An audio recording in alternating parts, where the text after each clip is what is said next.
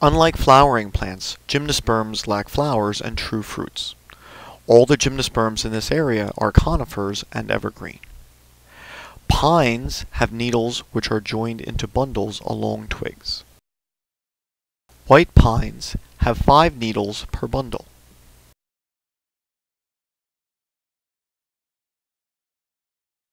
Pitch pines have 3 needles per bundle.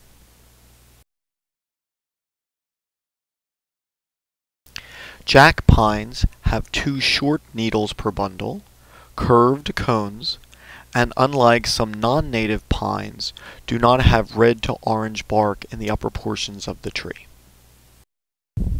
The eastern hemlock, a tree which is most common in ravines around streams, has needles which lie flat along the sides of the twig and are silver underneath.